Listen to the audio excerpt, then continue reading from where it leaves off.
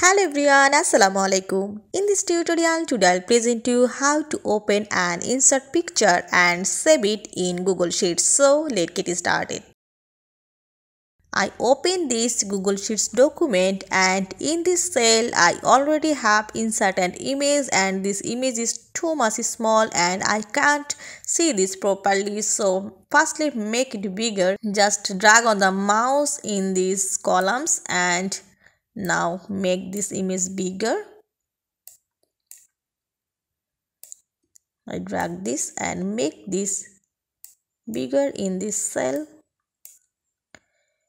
And you have to see this is my image and I open it bigger, but I want to save it. So how can I save this? Just go here to screenshot in this image.